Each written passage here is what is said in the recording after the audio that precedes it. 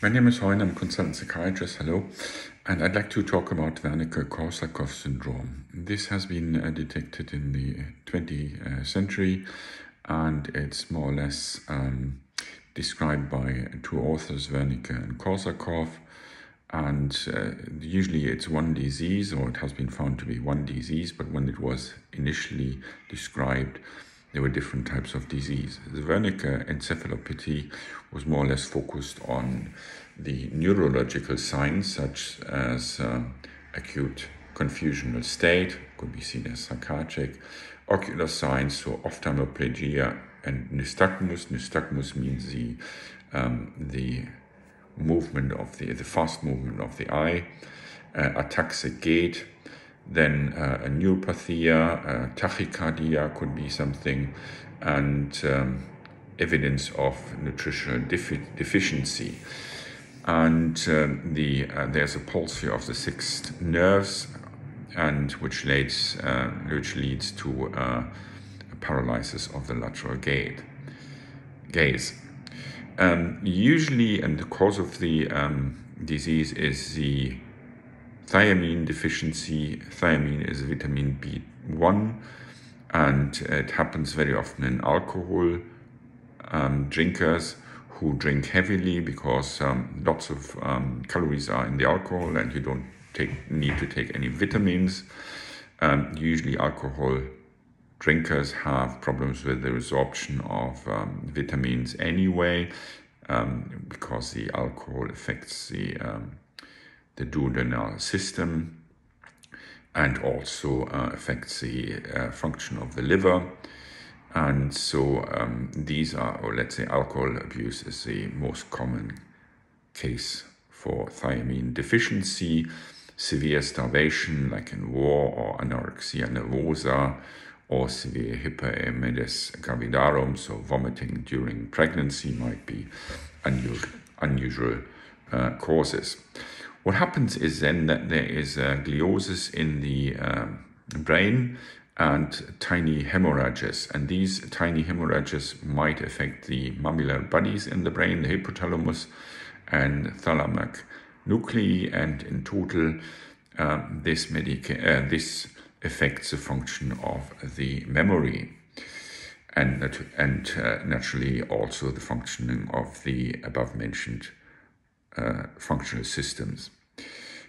Usually the treatment is giving high dosage of vitamin B1 as an injection.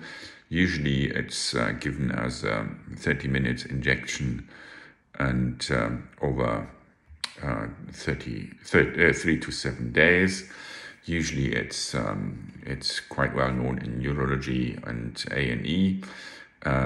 Usually one shouldn't take carbohydrates because they affect the vitamin levels as well. Right, usually it should be immediately treated. People with Wernicke encephalopathy have a good chance to improve, but if the deficiency was long-term, Korsakoff syndrome might have been developed. And there also might be some alcohol withdrawal symptoms if people come to the A&E urgently and are treated and then don't have the alcohol they used to have. Right, usually it lasts about 2 to 3 weeks, and many people who have Wernicke also develop Korsakoff syndrome. Come to that in a second. Usually the neurological symptoms, ophthalmoplegia and confusion, can be resolved within a couple of days, but usually ataxia, neuropathy and nystagmus stay longer. Usually the Korsakoff syndrome we spoke about, that this is a common disease, or one disease which has different presentations, and usually there is this inability to form new memories, and people have a poor working memory. So let's say learning new numbers or telephone numbers is a good example, but this might also be unimpaired.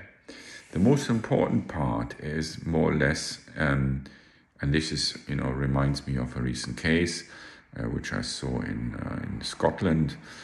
And so the patient was quite well, was confabulating, telling us where she was, and she felt she was in a friend's house, even though she was in a hospital.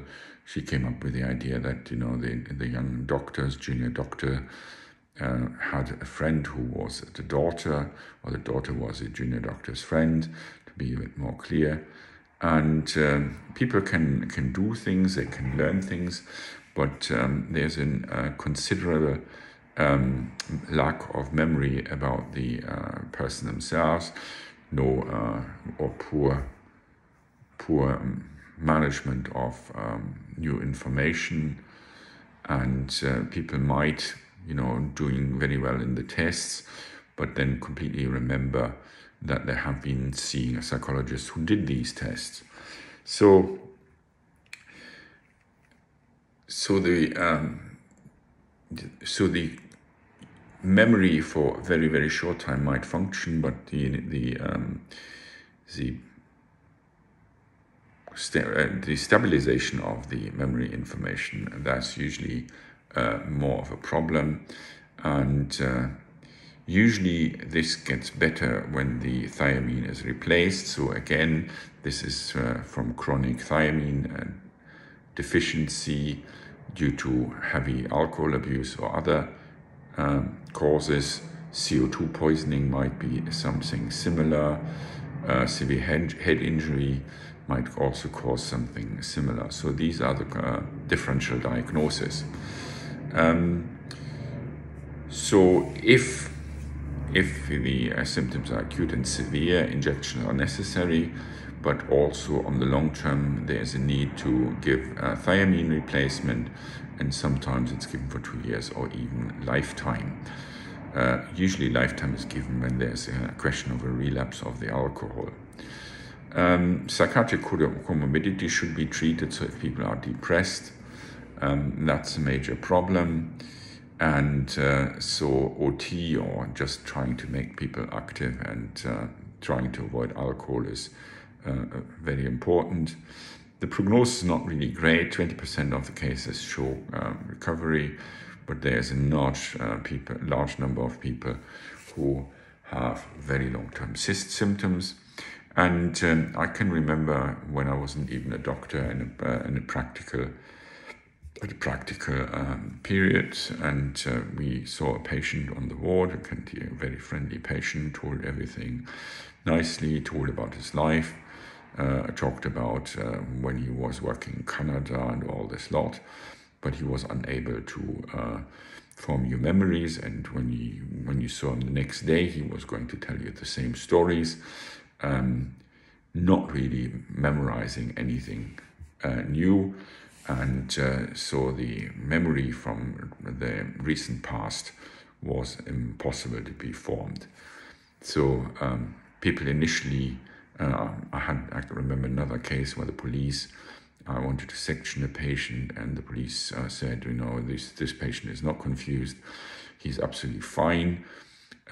He was a bit looking odd, he had 2 belts around his belly, but apart from that, the police said that's his personal problem.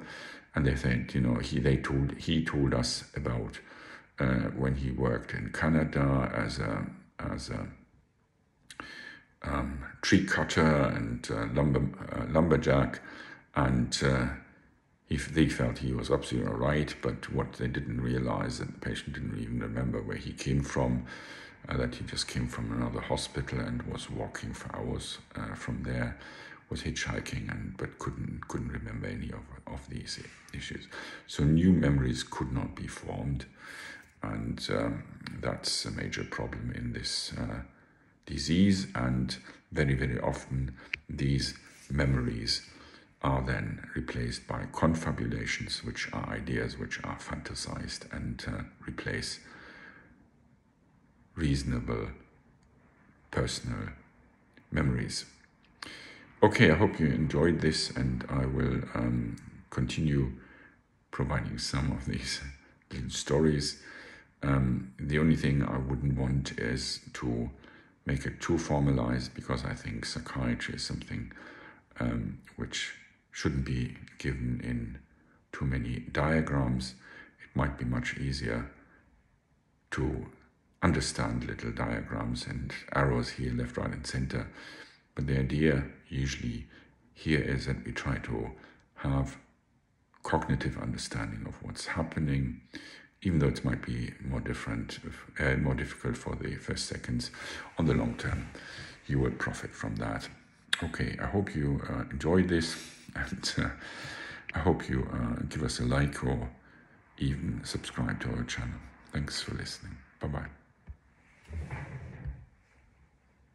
Can I get this off here?